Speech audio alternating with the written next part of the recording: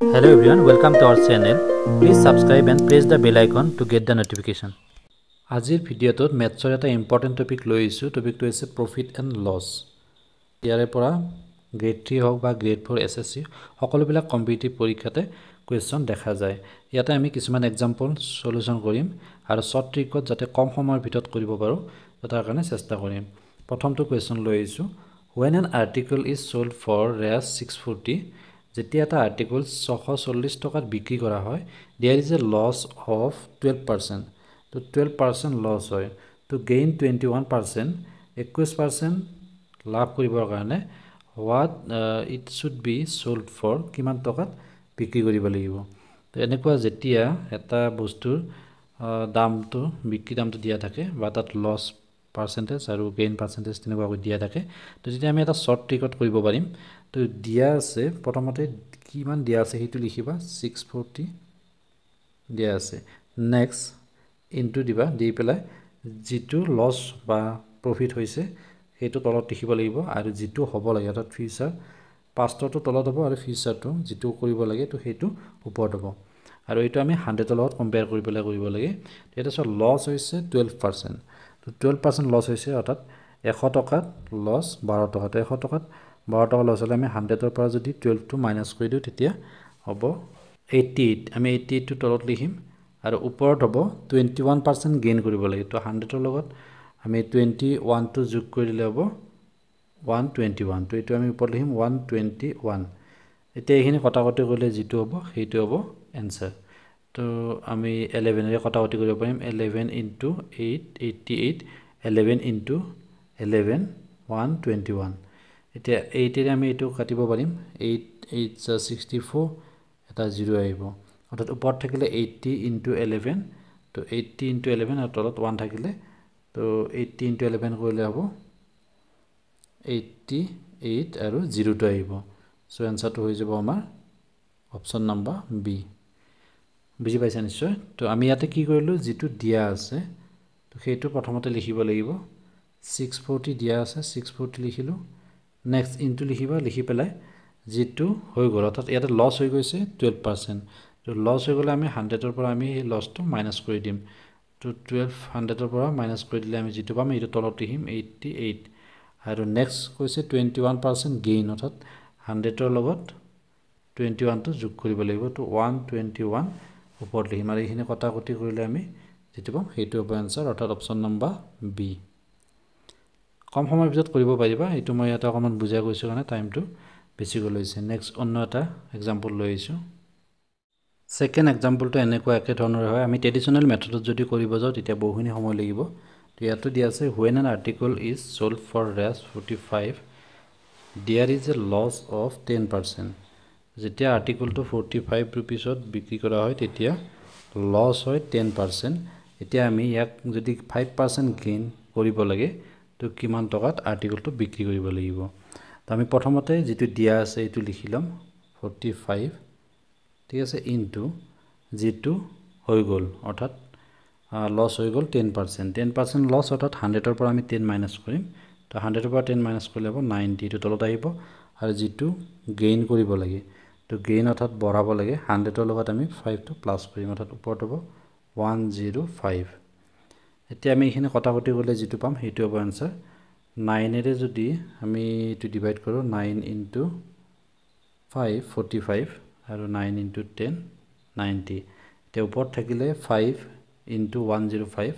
5 into 5 25, 5 into 1 5 অর্থাৎ 525 থাকিলে ওপৰত, তলত থাকিলে 10। দহেৰে আমি এটো হৰণ কৰিলে কি হ'ব, এটাৰ আগত দশমিক আহিব অৰ্থাৎ 52.5 0 এটা দি দিব পাৰি ইয়াতে। তো 52.50 रुपीसত আমি আৰ্টিকলটো বিক্ৰী কৰিব লাগিব যাতে 5% প্ৰফিট হয়। অৰ্থাৎ অপশন নাম্বাৰ বি টো হ'ব কাৰেক্ট आंसर।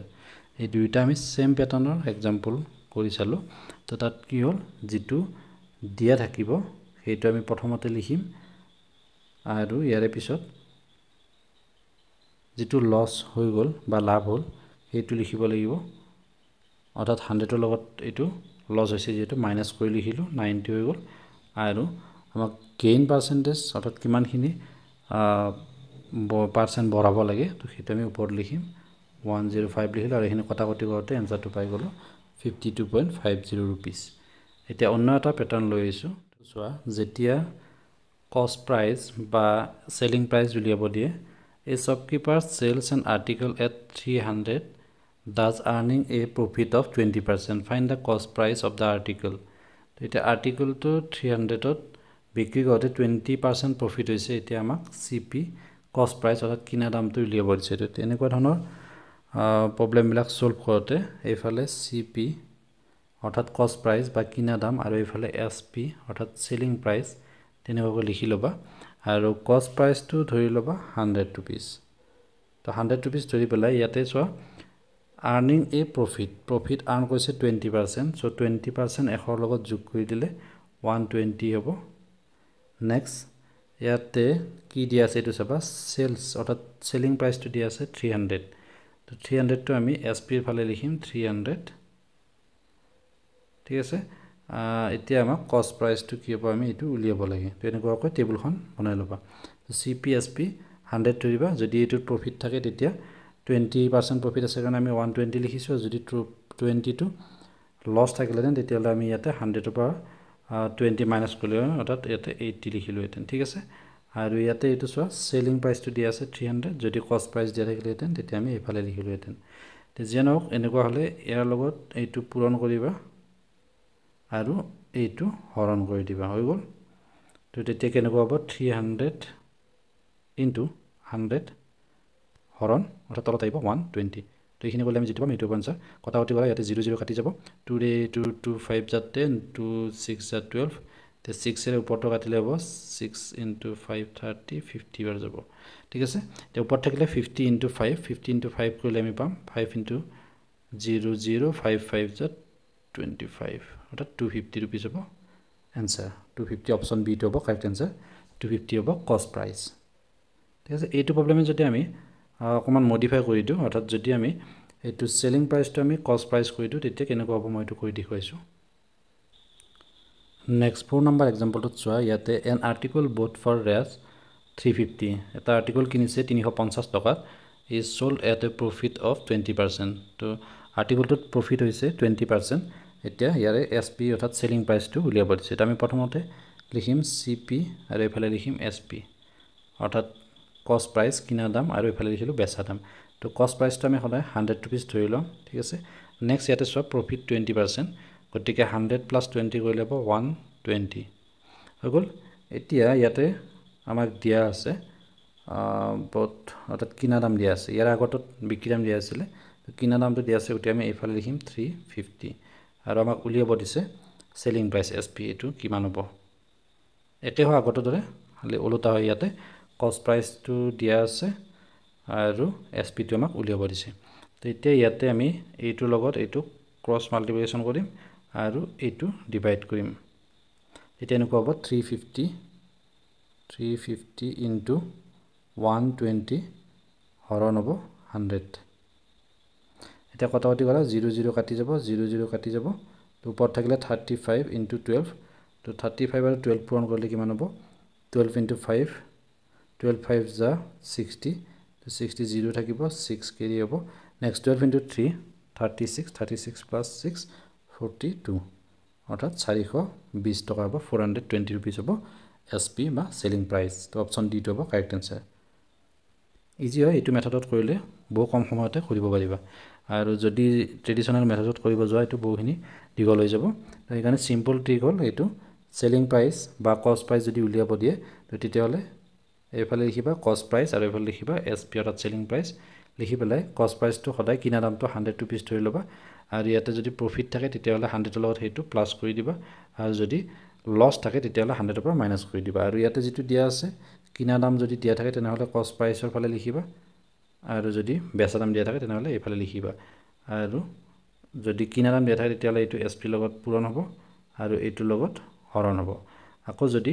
সেলিং প্রাইসটো দিয়া থাকে তো তেতিয়াহলে সাপোজ সেলিং প্রাইসটো 350 দিয়া থাকে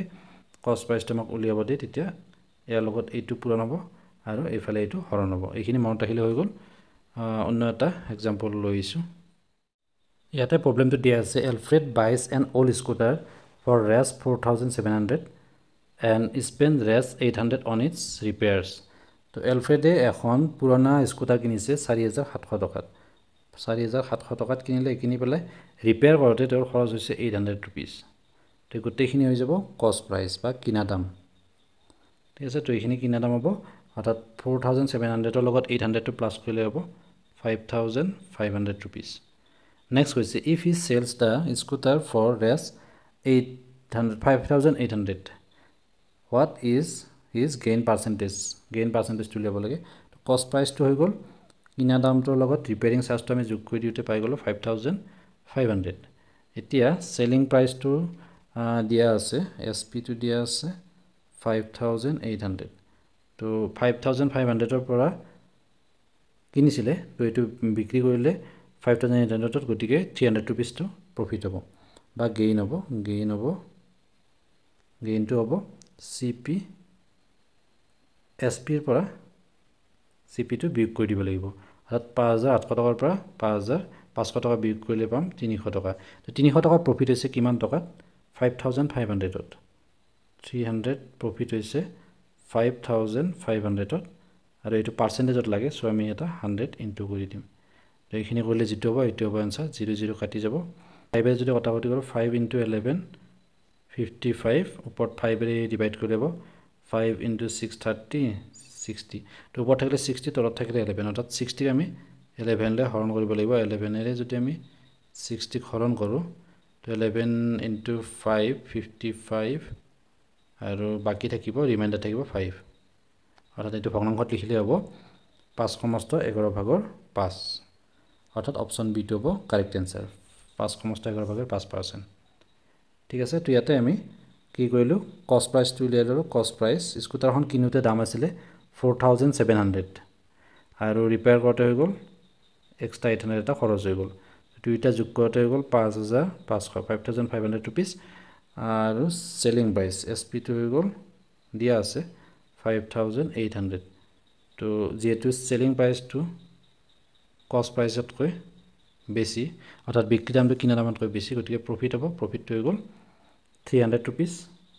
এখানে মাইনাস করলে আমি 300 পাম তো 300 rupees তো প্রফিট হইছে কিমান টাকা ইনভেস্ট করতে 5500 rupees তো এটা আমি তলত লিখিলো 5500 আর পার্সেন্টেজ লাগে সো আমি এটা 100 পূরণ কৰি দিলো এটা 00 কাটি যাব এটো 0 কাটি যাব তলত 55 আছিল তো এটো 5 এ ডিভাইড কৰিলে হ'ব 11 এটো 5 এ ডিভাইড কৰিলে হ'ব 60 তো 11 ৰে 60 ডিভাইড কৰিলে 5 বাৰ যাব আৰু বাকি থাকিব 5 গটিকে 11 টো তলত আহিব আৰু ইমান পাৰ্সেন্ট হ'ব অৰ্থাৎ অপশন বি তো হল কাৰেক্ট आंसर ঠিক আছে এনেকুৱা ধৰণৰ ম্যাথছৰ কোৱেশ্চন आंसर বা শৰ্ট ট্ৰিক্স বিলাক লাভ কৰি থাকিবলৈ চেনেলটো সাবস্ক্ৰাইব কৰি নাপাবো ধন্যবাদ